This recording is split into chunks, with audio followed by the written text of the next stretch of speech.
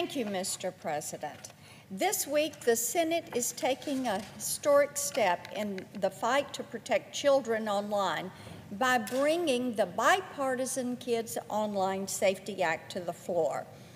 Last Congress, Senator Blumenthal and I introduced KOSA following disturbing reports that Meta leadership knew its platform, Instagram, is toxic to teenage girls, causing rising rates of eating disorders and mental health issues. But Meta downplayed these harms in public. During a series of 5 subcommittee hearings, we heard testimony from social media companies, advocates, and parents on the repeated failures of tech giants to protect kids, to protect them from pro-suicide content, from drug dealers, from sexual predators, from eating disorder content, from human traffickers, and so much more. For years, big tech giants refused to meaningfully address these problems, but that changes with KOSA, which will finally hold them accountable. Congress has not passed a major law to protect children online since 1998, and a lot has changed in the last 25 years. But this moment would have been impossible without the hundreds of parents, including many who have tragically lost their children to social media harms. They've traveled to Washington over the past several years to share their heartbreaking stories and to demand action to protect our children. Senator Blumenthal and I could not have accomplished this without their voices, and I want to thank all of our friends and our allies for their work in getting this bill to the floor. One thing is certain, moms on a mission have always proven to be an unstoppable force, and indeed they are. I also want to thank Leader Schumer, Commerce Committee Chair Cantwell, Ranking Member Cruz, and our 68 Senate co-sponsors for helping us get here. Once the Senate formally passes KOSA, our work is not done. We must ensure that the House quickly passes this bill and sends it to the President's desk. Mr. President, I ask unanimous consent that the next portion of my remarks be placed separately in the record. Without objection, so ordered. Thank you, Mr. President. Recently, my fellow Tennesseans have had a lot to celebrate. Late last month, the Tennessee Volunteers baseball team made history, defeating the Texas A&M Aggies in the College World Series to win the program's first national title. This is a tremendous accomplishment for the incredible players and coaches, for the University of Tennessee, and indeed for our entire state. But for those of us who followed the Vols' historic season, this national championship came as no surprise. In total, they tallied 60 wins this season, becoming the first team in the Southeastern Conference to ever reach this milestone. UT had 5 players who hit 20 or more home runs this season, the first time that has ever happened in NCAA history. And along the way to the College World Series, the team won both the SEC regular season and the SEC tournament title, becoming just the 4th program in history to capture all 3 titles in the same season.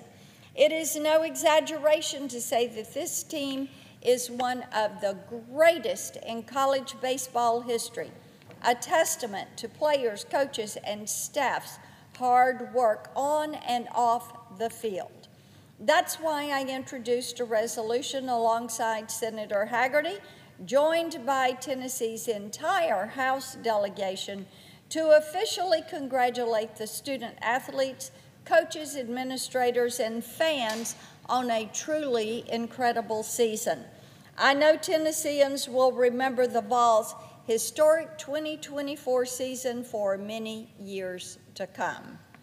Mr. President, I ask unanimous consent that the next portion of my remarks be placed separately in the record.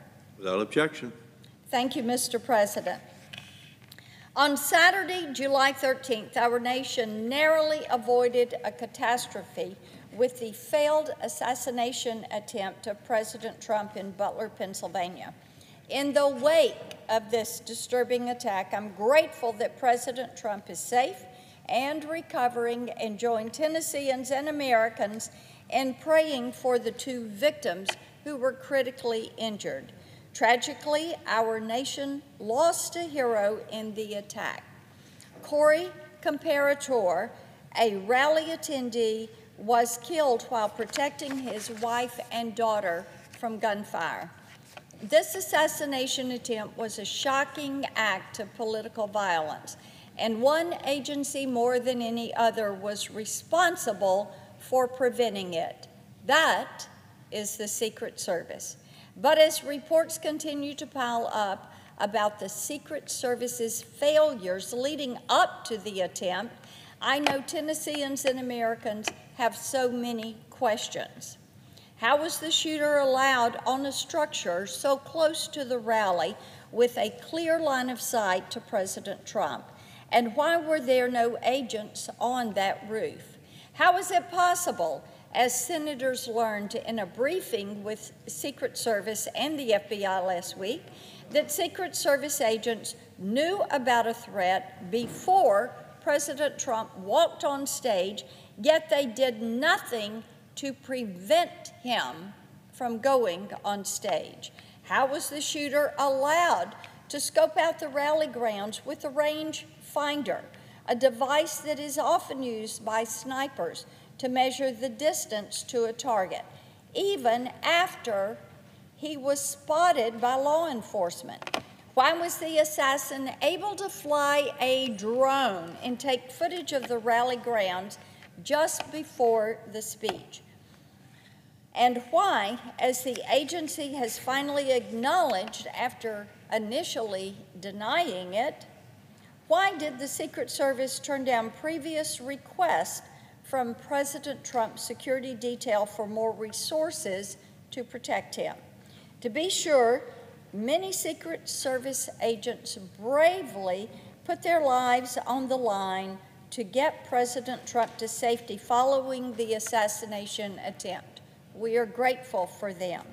But as a whole, the agency failed its sole objective, which was to protect the protectee, in this case, former President Trump. Yet Secret Service Director Cheadle has repeatedly refused to explain why this tragedy happened on her watch. When my colleagues and I pressed her for answers last week, she ran away, and during the House Oversight hearing on Monday, she continued to stonewall, repeatedly claiming that she is unable to provide answers while her agency investigates the operational failures leading up to the assassination attempt. This is inexcusable. While Director Cheadle has finally done the right thing and resigned, Tennesseans and the American people still deserve answers about how her agency let President Trump come within inches of being killed by an assassin's bullet. The Secret Service has the duty to send another representative equipped to answer these questions when the Senate Judiciary Committee holds its hearing on the circumstances that led to the attempted assassination of former President Trump. While we await answers, there is one thing we do know. If Director Cheadle had done her job and upheld her agency's zero-fail mission, this tragedy would never have happened. I yield the floor.